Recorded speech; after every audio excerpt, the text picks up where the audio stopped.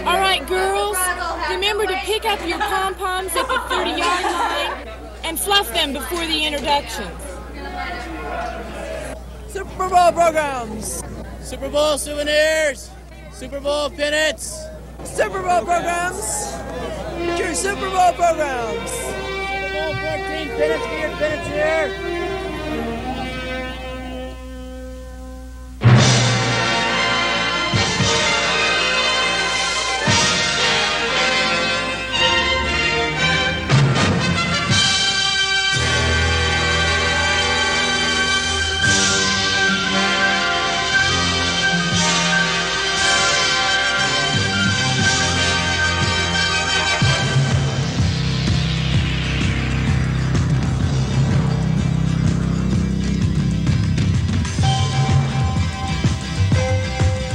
Steelers wear the black jerseys, the white numerals, the gold pants with the black stripe and the black helmet.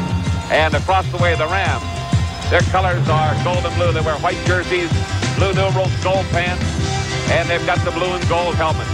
Theirs has been a storybook season. The off-season death of their owner, Carol Rosenblum. His wife, Georgia, taking over the ball club. The firing of his son, Steve, was now with the New Orleans Saints. The dissension they had within the organization. But all through this, Ray Malavasi has held the club together and brought them to the NFC title to face the defending champion Steelers in Super Bowl 14.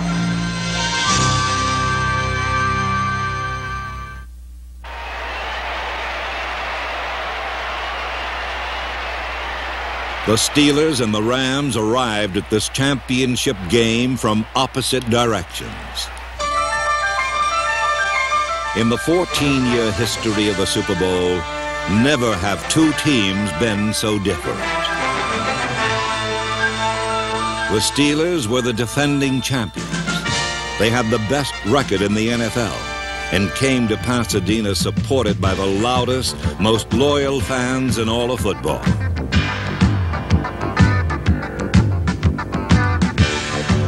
The Rams, on the other hand, had the worst record of any team ever to play in a Super Bowl. And unlike the Steelers, they looked at their fans with cynicism and indifference. For these were the same people who had booed and insulted them at mid-season when they were hurt and in second place. The Rams came to the Super Bowl with a grim resolve to erase their reputation as a team with no heart, and to bury forever their infamous legacy of choking in championship games. Give the pitch to Tyler, holds that ball like a loaf of bread, turns the corner at the 20, the 25. Come get it, that's it, come on, Wendell. Come on, Wendell. That play's gonna break. That play's there. 46F will be there. Dwight White is way down in the game. We blew him out on that, but boy, I'll tell you, 46F is hell. All right. 46F, boy, he took a hole a mile wide. Ferragamo hands it off to Wendell Tyler, looking for an opening across the 50, the 45-yard line, the 40, look out! Far sideline, 35, the 30, missed by a tackler, the 20, the 15, and down the 14-yard line! Come on, let's go! Wendell Tyler's 39-yard gain early in the first quarter was the longest run permitted by Pittsburgh all year, and it's worth another look. Although he didn't become a starter until the 5th week of the season, Tyler finished the year as the Rams' leading rusher. And this weaving trip through the Steelers set up the first touchdown of Super Bowl 14.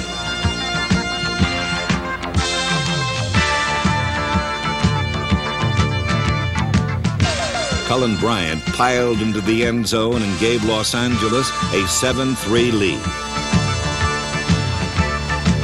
And right now, the Rams are winning the battle of the line of scrimmage. They're getting off the ball, and they're beating the Steelers' defensive line.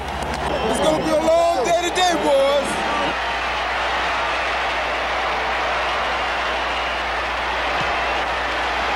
Cromwell kicking from the shadows, booms the ball, a line drive, maybe a chance for a return as Anderson gathers it in at the 2. He's back to 10, to 15, to 20, to 25. Look out the near sideline, the 30, the 35, the 40 down the near sideline. caught from behind by Joe Harris and swung out of bounds at the 47-yard line. And the Steelers got to go to work. For the last several years, it has sometimes seemed that there is one league for the Pittsburgh Steelers and another for the rest of those who play pro football.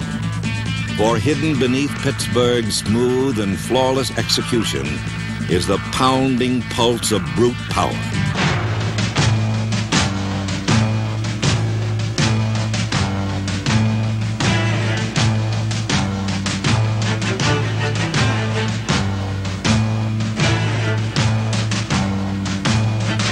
On defense as well as offense, the Steelers breed the conviction in the opposing team that it must play an almost superhuman level of football to have any chance to succeed.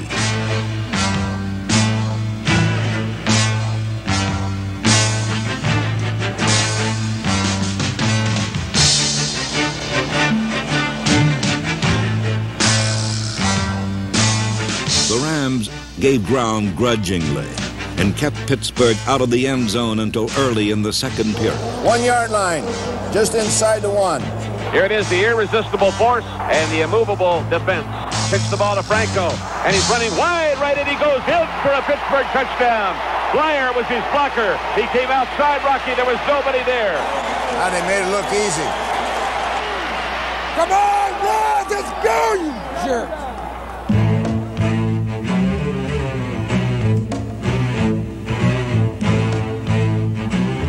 The Steelers were still the same tough Steelers, but they would soon discover that their opponents were definitely not the same old Rams.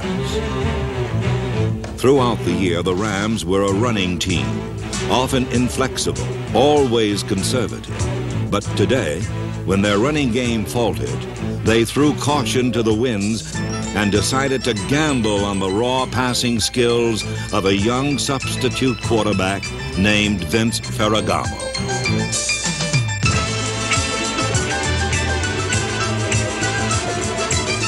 Pat Hayden, the Rams' regular quarterback, was injured and watched the game from the coach's booth, hoping that his young replacement would not crack under Pittsburgh's pressure.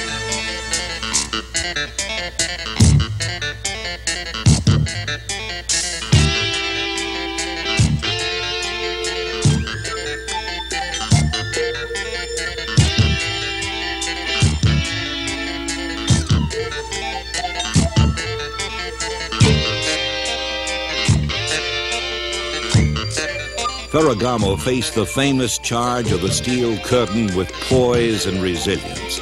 Although he was sacked several times, his consistently accurate passing enabled the Rams to control the ball for the rest of the first half.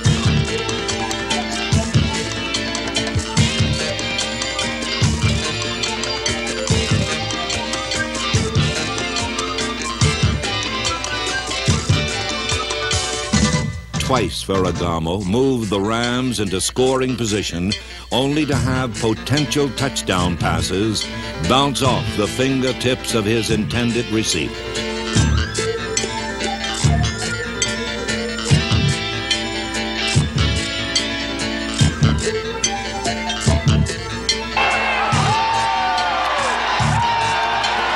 Some of the points, which had slipped through the Rams' fingers, were retrieved by the toe of Frank Corral, whose 2 field goals gave Los Angeles a 3-point lead. Ferragamo the other day said, I know we're going to win. He said, I won't give you the score, but I know we're going to win. And I was sitting 6 inches from him when he said it, so he said it, a Joe Namath-type statement. The Rams had not only the lead, but a new image as well.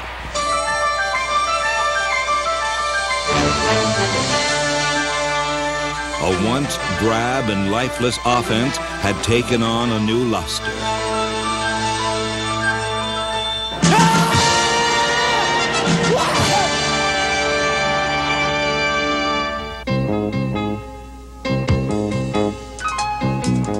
At the end of the first half, nothing seemed right for the Pittsburgh Steelers. Players that are usually lively and lighthearted were guarded and somber.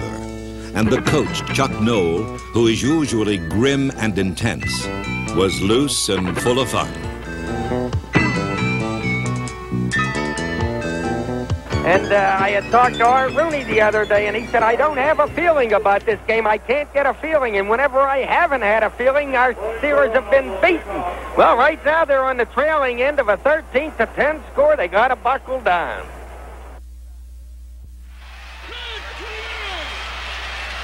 Terry Bradshaw began the second half with the same curiously conservative approach he had used in the first half, nibbling at the Ram defense with short, safe passes to his running backs.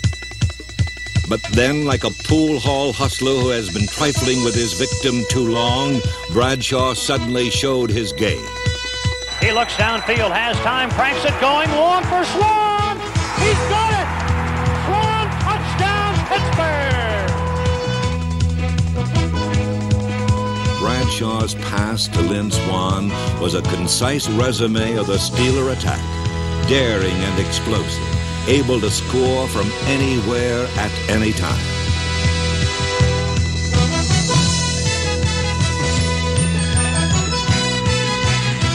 The Rams had two defensive backs covering Swan and a linebacker blitzing Bradshaw, and still they could not damage the throw or prevent the catch. Swan takes it for the touchdown. A perfect strike by Terry Bradshaw. I love it. Bradshaw, on his first attempt of the long bomb in this game, has hit Swan for the TD. Well, what do you think about that? The Steelers move ahead, 17-13.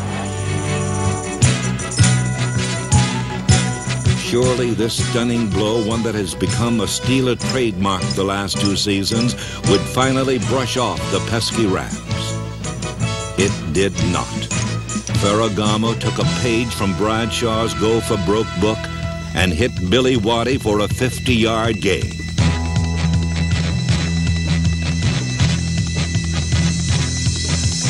Before the Steelers could recover, the Rams struck again. Ball goes to McCutcheon, option pass, he throws downfield, leaping drop, touchdown, Ron Smith! Back and forth we go, the Rams back out in front by a score of 19-17, and we've not seen that play all year long. Maybe it was the fact that nobody gave them much of a chance, and therefore there wasn't much to lose. Maybe it was simply the realization by the Rams coaches that their team had to open up on offense to win. Great play. Whatever the reason, these new remodeled Rams had come from behind for the third time in this Super Bowl to take the lead.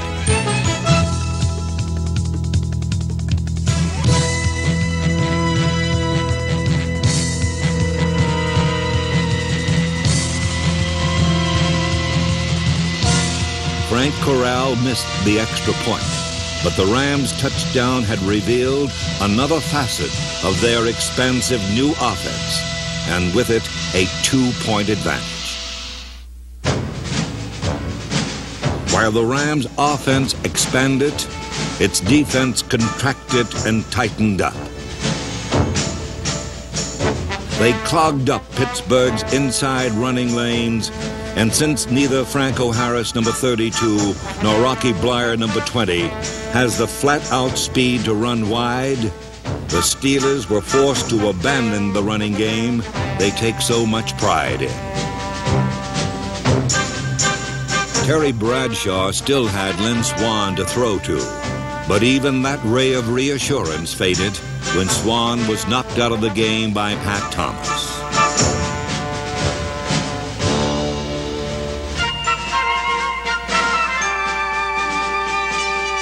With a crippled passing attack and a sputtering running game, the Steeler Express wobbled into disaster. Twice in the third period, Bradshaw was intercepted, once by Eddie Brown, and again by Rod Perry, number 49.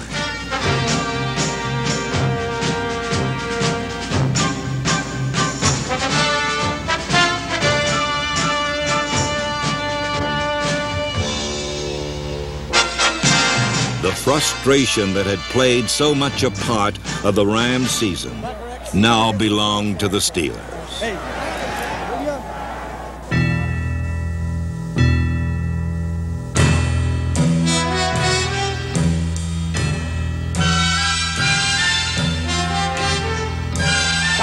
runs out in the third quarter of play.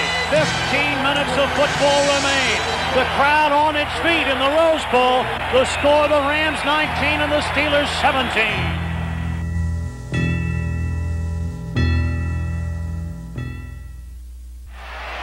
Great teams aren't always great. They're just great when they have to be. Bradshaw calls out the signals. Remember, Pittsburgh, the most dangerous fourth-quarter team in the NFL. Bradshaw pumping, firing downfield. There goes Stallworth. He pulls it in at the 30, the 20, the 10, the 5, and it's a touchdown for Pittsburgh on the ball to Stallworth. And Stallworth beat Rod Perry. Oh, did he beat him? And the Steelers fire right back. The pass to John Stallworth succeeded because of a mistake in the Rams secondary.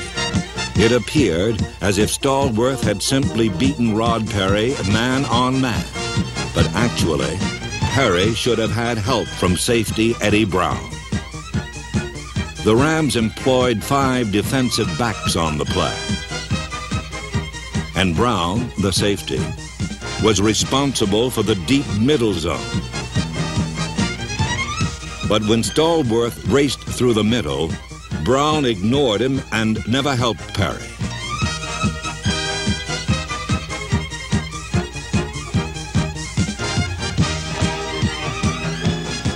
Stallworth, who should have been double-teamed, outreached his single pursuer for the ball.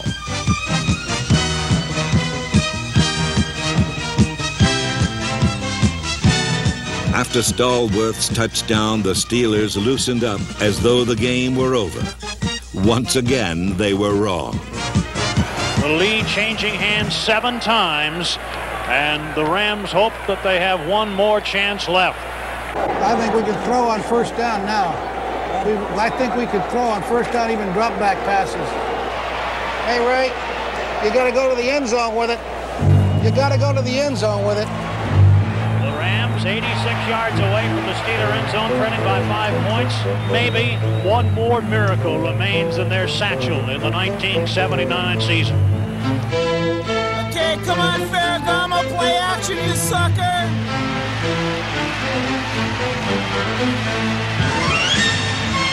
Looking downfield, throws downfield, caught by Drew Hill on a bound. Let's go! Moving offensive line! The Rams summoned up the heart no one thought they had. Ferragamo tripped up, regains his balance, and slowly fought their way toward the Steeler goal. All right, that's it. We got it. We got it.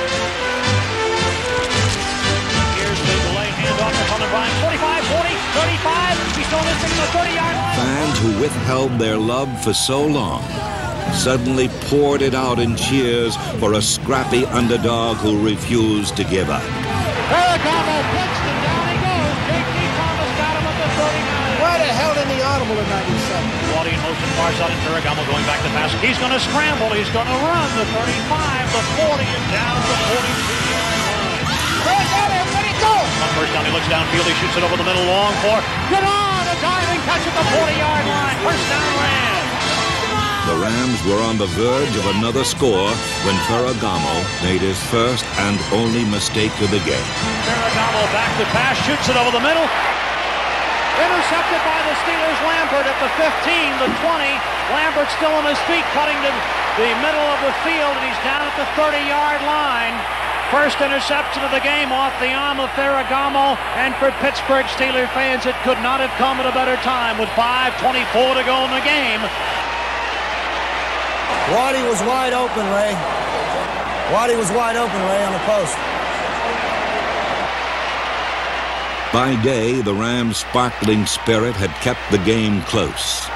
But by night, it faded into the black reality of the Pittsburgh Steelers mustering whatever it takes to win games when most of America is watching. You're not going to throw high-percentage passes against the Rams. Go deep and get the big play because they're going to take away high-percentage passing. Pittsburgh just wants to maintain possession, and it's a very big third down play. Nickel defense in for Los Angeles. Bradshaw back to pass. He sets up at the 23. He throws long down the center of the field for Stallworth. He's got it at the 25 and down at the 22.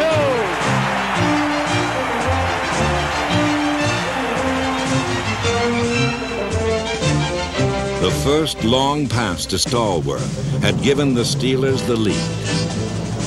This one pointed the way to ultimate victory.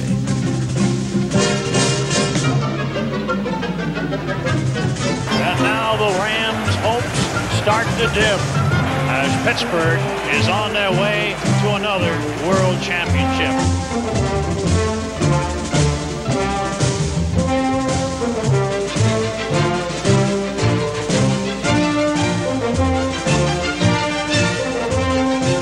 And now the Rams really with their backs to the wall.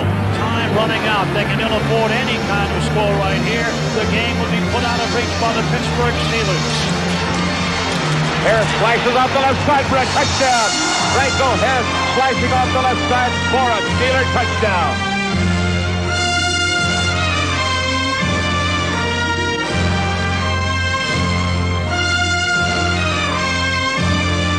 Ladies and gentlemen, Super Bowl 14 is history.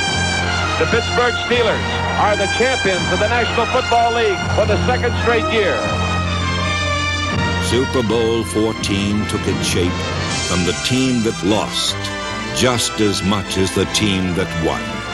The Los Angeles Rams earned a dignity in defeat which they had never achieved in victory. The Rams won respect, but the Pittsburgh Steelers won another world championship.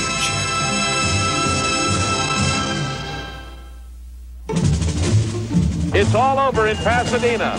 The end of Super Bowl 14, the final score. Pittsburgh 31, Los Angeles 19. Possibly, and they'll debate this, possibly the most exciting Super Bowl game in history. Certainly one of the better ones. Terry Bradshaw named the most valuable player. And the Steelers stand atop the pro football world tonight.